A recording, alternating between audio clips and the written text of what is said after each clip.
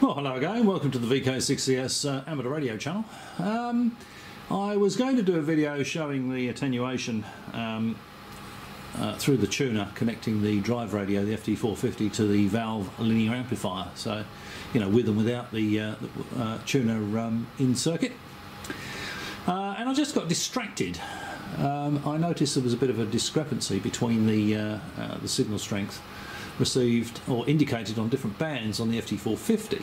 Now, having turned all the processing off, that discrepancy's practically disappeared, but I thought while it's there, what I actually did was connected the 857 up just to see if that showed the same discrepancy. And I thought, well, while the two radios are together, I would just do a sort of quick receiver comparison between the two with regard noise and indicated signal strength. I was quite surprised actually that probably not so much with the how they sound, but with the indicated signal strength. So I thought it might be worth just putting a video up, so that I don't know whether it's a general thing or whether my FT450 is parametrically unoptimized. I never took it out of the box when I bought it some years ago and put it on the test set just to see how it performed. So whether it's always been like this, I don't know. I might actually look at the service manual for the FT450 and just see if it needs some adjustment.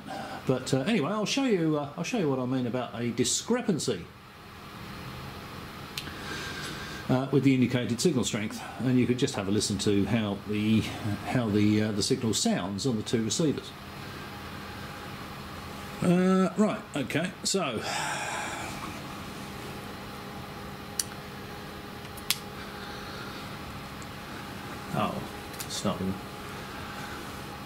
start with the FT857. Now, as you can see, the signal strength indicated is S6. I'm actually using a radio test set to generate a signal at a constant level on all bands. As I go through the bands, the signal level from the radio test set doesn't change. That level is neg 95 dBm. Right, so how does it sound?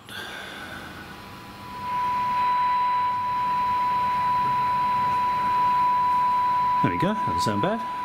A little bit of smooth noise there. I chose neg 95 dBm just to get the right sort of amount of noise in the background.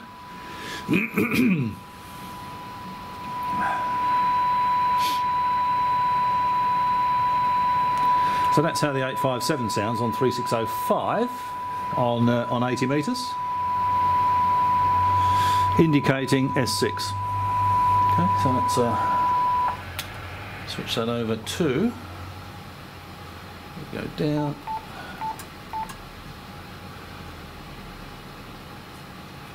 Now you'll see on the FT450 that very same signal strength is indicated as S3.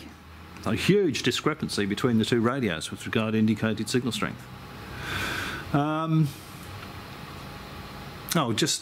Before I continue, both radios have IPO and attenuator off. Both radios have the noise blanker on. Both radios have the AGC on, and the rest of the digital processing is off on the 857 and on the FT450. I can't seem to turn this width thing off, but I've opened it out as far as it will go, which is the closest I can get to it being off. So they're set up as similarly as possible for this test, right, or demonstration. And that's how the FT450 receiver sounds.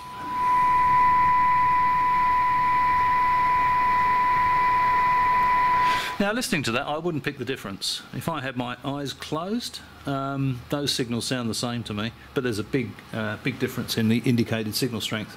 So it might just be a case of going into the setup menu on the FT450 and just adjusting it, assuming that the FT450 is the one that's out, of course. I do have two 857s, so I could compare the other 857 just to make sure. But that sounds quite nice to me.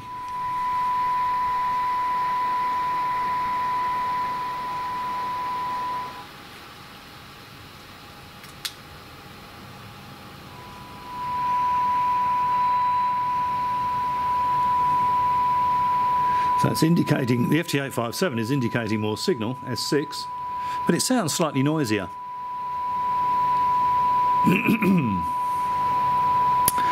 Both radios, it would have been a better test to have both radios, you know, when I switch the signal into the particular radio, it also switches one common speaker between the two, but I haven't got that. Both radios are on their internal speakers, but I think it should give you a rough idea anyway. So, as long as the camera mic is picking that up, bit of noise there on the 857.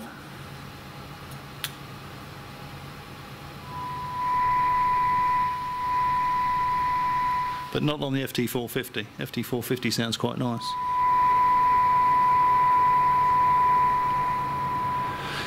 With half the indicated signal strength. Remember, S3. And what was it on that one? S6. S6.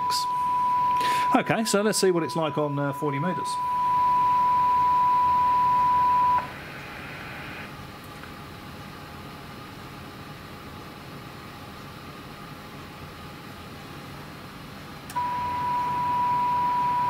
S6 indicated again. Just make sure there's not, yeah, it's okay. Again, there's a bit of noise there. A little bit of noise.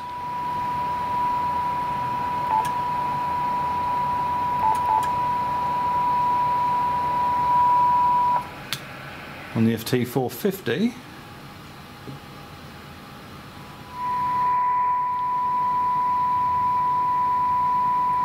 there's a little bit of noise there, but might be the speaker maybe, the frequency response of the speaker, but it doesn't sound, it's not as noticeable.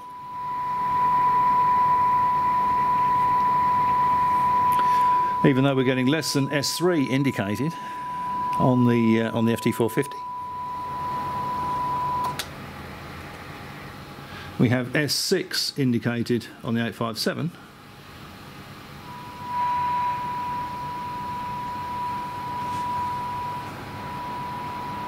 So it's indicating a better signal, but it sounds slightly worse. It's interesting, isn't it? Okay. So let's try 20 metres.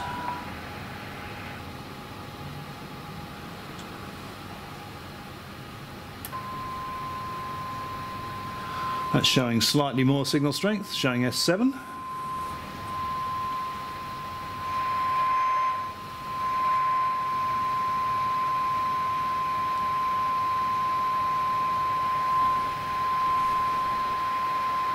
As you can hear, a little bit of noise there.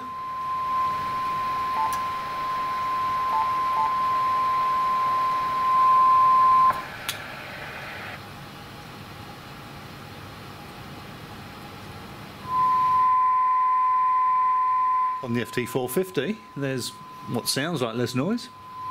It's far more pleasant sound.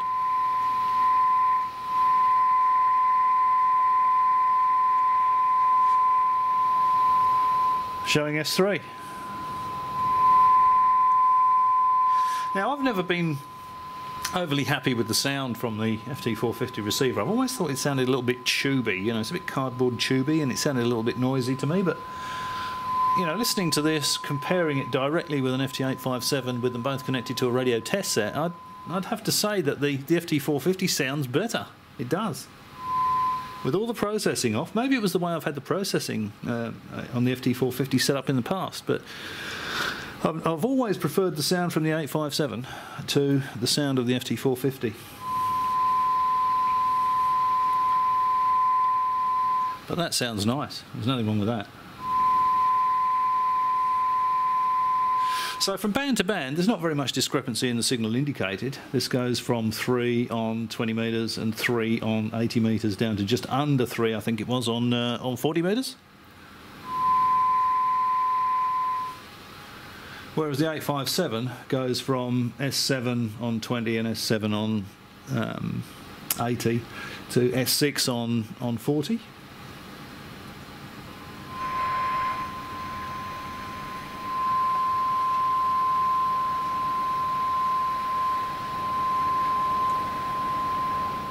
but it just sounds slightly noisier. So there's a huge discrepancy with the signal strength indicated between the two radios. The actual sound between the two radios, the one that's indicating the lower signal, sounds better. So if I've worked on HF in the past and I've given you a signal that you think is a little bit down on what it should have been, add a couple of S points, or add a few S points. The difference between S3 and S7. So, you know, if I've said you're an S3, make that an S7. And I'll have a look at... actually, before you do that, I'll try and find out which one of these radios is the more accurate. So I don't think either service manual for these radios tells me what signal strength should be indicated for X amount of dBm signal received, if you see what I mean. I'll have a look at the manuals and see if I can find that out, because if I can, it may be maybe this one's out and not this one. But NEG 95 S3, I don't know. Yeah.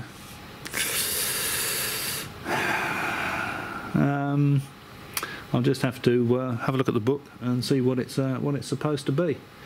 But you know, NEG 95, that just still doesn't sound bad. I mean, I've had very good QSOs with this very radio, you know, in a four-wheel drive with a whip antenna on the bull bar. And I've spoken to Europe and I've spoken to Japan, and I've always been very happy with it. But doing the direct comparison with all the processing off, I'd say the 450 actually sounds better. I've always been under the impression it's the other way around.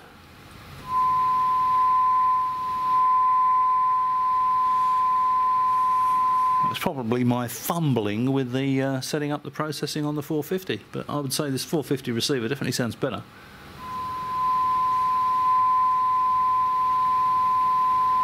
With the audio response of the audio amp, of course, and the actual speaker's probably bigger in the 450.